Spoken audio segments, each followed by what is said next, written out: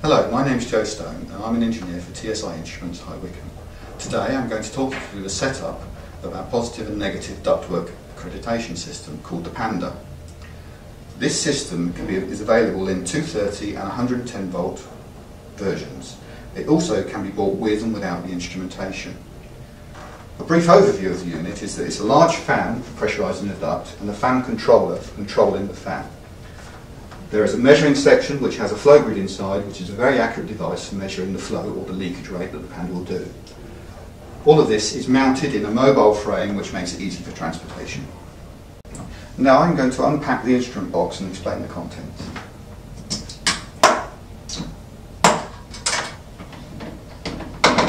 Firstly, we have the instrument manual, obviously a very important thing, it covers everything you need to do. Inside you'll find your certificate of flow verification, that's also quite important. This is your duct adapter. You'll fit this to the duct under test. Your flexible duct fits this end. There are some clamps in the box that you can clamp around it, and there's a tapping there if you want to use it to measure the static pressure in your duct under test.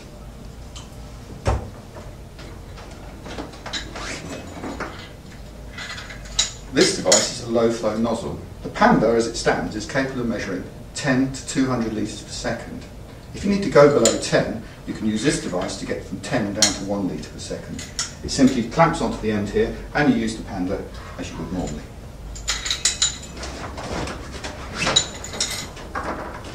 Provided with 5 metres of flexible tubing. This is so you can measure the static pressure from your duct under test and connect it back to the instruments. There's another pack with some red and blue tubing. This is so that you can connect your TA465P to the flow grid to measure the flow or the leakage rate. There are also some adapters in here which allow you to adapt this tubing nicely onto the instruments that you're going to use. 2 clamps, that's to clamp your flexible duct to the duct adapters.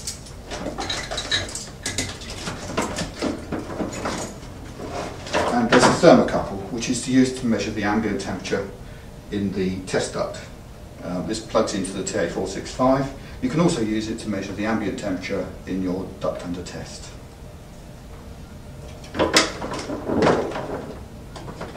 Two instruments.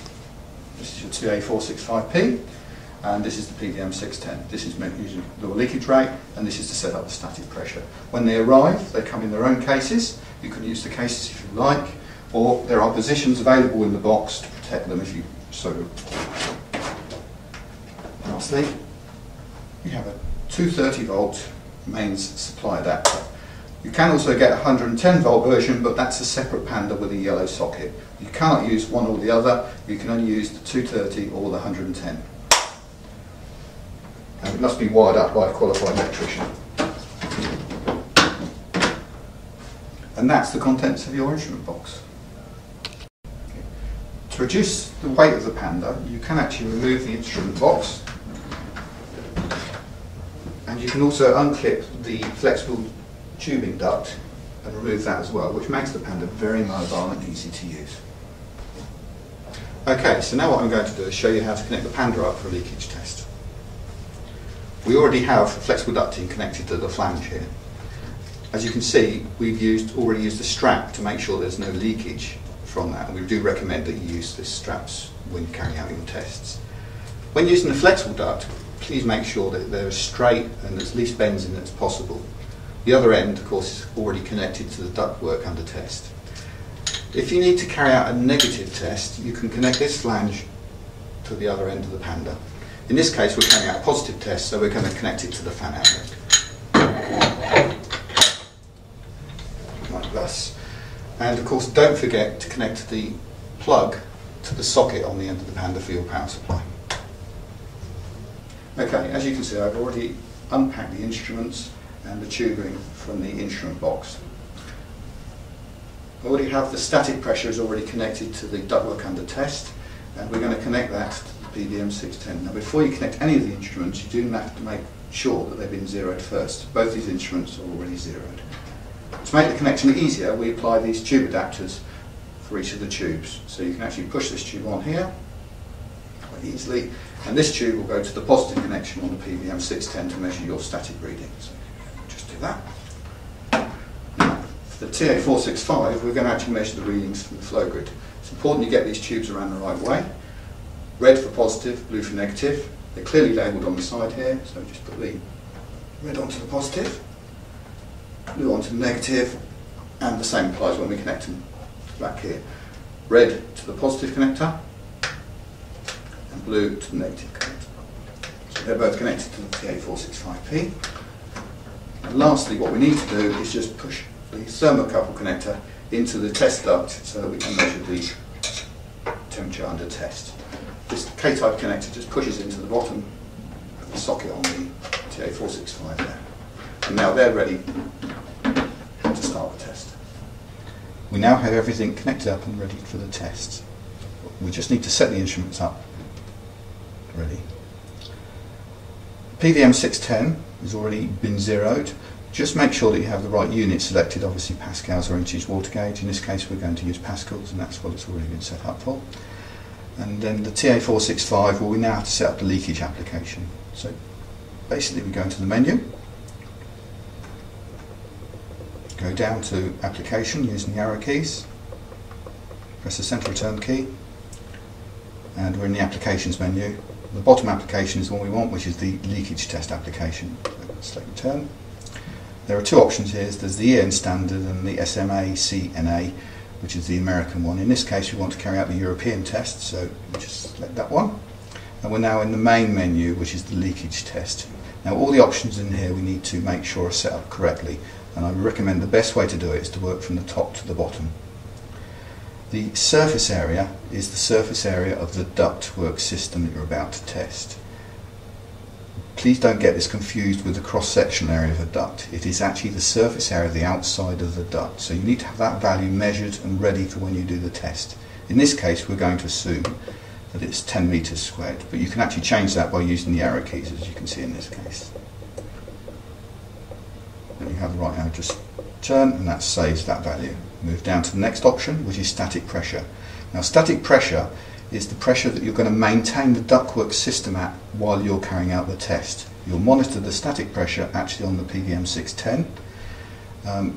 Most of the standards recommend as the starting point about 400 pascals, but your specifier may or should actually give you a value to use for this. So we're assuming 400 pascals. Again, you can use the arrow keys to change it. When you're happy with that value, just press return. Flow device. There are two flow devices to the Panda. There's the built-in flow grid, which is what we should be using, but as you can see there's also the low flow nozzle, which is just named the nozzle on here. If you wanted to use the nozzle you just select it, but actually you want the flow grid in this case. Then we have the tightness class. Tightness class is specified by the standard. There are 4 tightness classes, A to D. A to C are the ones we'd normally use. D is used for special laboratory purposes. A is the easiest one and is the least tight of the classes, and which we will use today. So we can go in there, select the option you want, A in this case, save it, that's there. Now we now need to set up the test length. Now the test length, the standard specifies that the test length should be at least 5 minutes. So we're actually going to change this to read 5 minutes. There we go, 5, save that. And then we've now got all the parameters that we require for the test set up and ready to go. So we can now go to the run screen, which is actually called run test on here. Go into the run test. Don't worry, because the test is not running, although it is active. You can actually see the leakage factors, the leak limits, leak rate, etc. as they are, but they aren't being logged for the test yet. When you're ready to start the test, you hit the start button. This screen is very useful because it allows you to make sure that you're getting stable readings before you actually start doing the test. So that's where we are at the moment. Okay, we now have everything ready and set up for the test. So to begin the test, what you need to do is set up your test duct to 400 pascals, or the value that's been specified. So we will now set up, so turn on the fan speed controller, turn it to the run position, and then wind it up. Watch the PVM 610 and watch the values come up. As you get to near your position, you'll probably need to slow down. It can take some time to get a stable reading. Once you have a stable reading, i.e. it's reading your 400 pascals or whatever value you've chosen, when you're happy with that, we can then move over onto the TA465. Now we've already got this one in the leakage test screen, so it's actually reading flow values, but it's not actually doing the logging at the moment. From this screen, it's quite important. The important value is the leak factor and the leak limit. The leak limit is what the standards specify, that you mustn't leak greater than. So when you get the leak factor, if it goes higher than the leak limit, then it's going to fail. This is now going to run for 5 minutes, so we're going to start it. So it's now testing. Now these values will pass, this is good. I can see they're below the leak limit. At the end of the test, we'll get a pass or fail. Hopefully, in most cases, it's a pass.